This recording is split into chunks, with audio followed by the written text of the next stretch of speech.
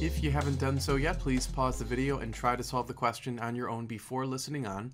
In order to answer part A of the question, we want to look at the diagram carefully and notice that a y as well as x axes have been drawn on this picture. And so when we are asked what are the coordinates of the initial position, we need to come up here where the person is standing and just note what the x and y coordinates of that point would be. Hopefully we can see from the diagram that the initial x coordinate of this stone is equal to 0 meters, and the initial y coordinate is equal to 50 meters, which is essentially the height of the cliff. And so these coordinates would represent the answer to part A.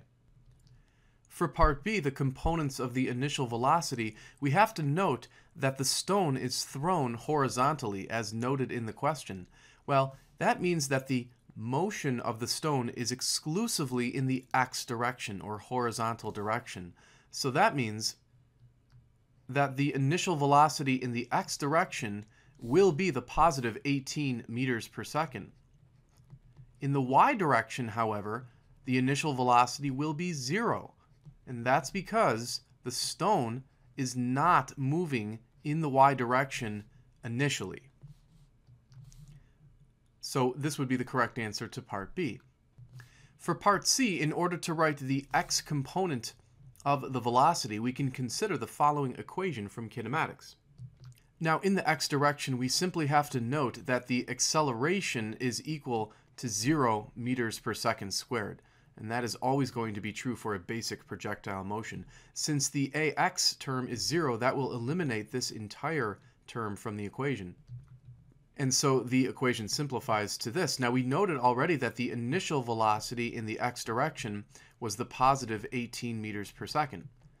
And so the correct answer to part C for the x component is right here. Now, for the y component, we can use the same equation. Let's not forget that the initial velocity in the y direction was equal to 0 meters per second. So that's going to eliminate this term from the equation. Now, in the y direction, the acceleration is certainly not 0 because of the influence of gravity. There is indeed an acceleration, and it's equivalent to negative 9.8 meters per second squared. So we would have to multiply that acceleration by the time t. And so this would be the equation for the y component of the velocity. For part D, in order to write the equation for the position of the stone with time, we would consider this equation from kinematics. Now, in this equation, we can simplify a couple of the terms. Remember, the initial x position was 0. The acceleration in the x direction is 0. So that's going to wipe out this term as well as this term. And then once again, we're going to plug in the initial velocity in the x direction, which was that positive 18 meters per second.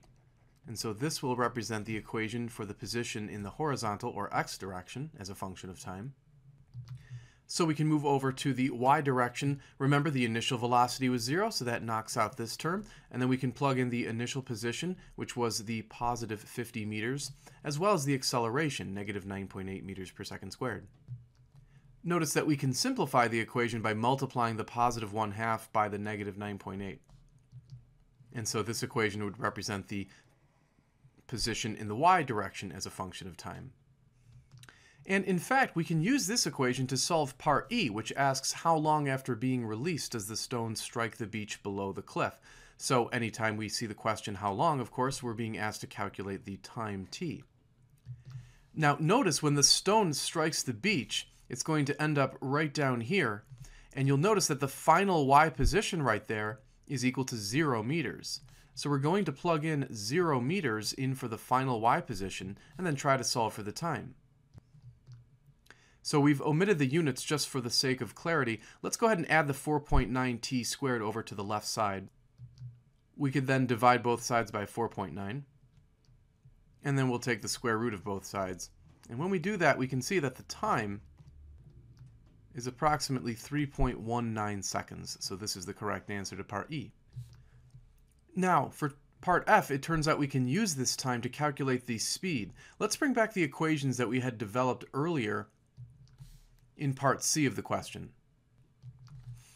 Now, the final speed in the x direction is a constant 18 meters per second, but the final speed in the y direction needs to be calculated using this equation. So we'll go ahead and plug 3.19 seconds in for the time t.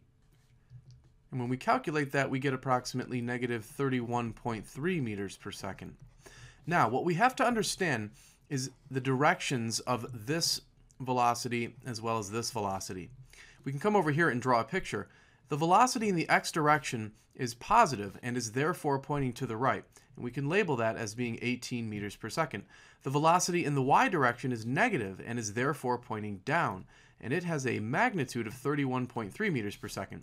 To get the overall velocity, we simply look for the resultant, or the hypotenuse, of this right triangle. We can perhaps label it r for resultant. We'll then use the Pythagorean theorem. So we have the hypotenuse squared equaling the sum of the other two sides squared. We'll go ahead and square root both sides to get r, and we would get 36.1 meters per second. So this represents the speed of the stone at impact, but what we are also asked to find is the angle.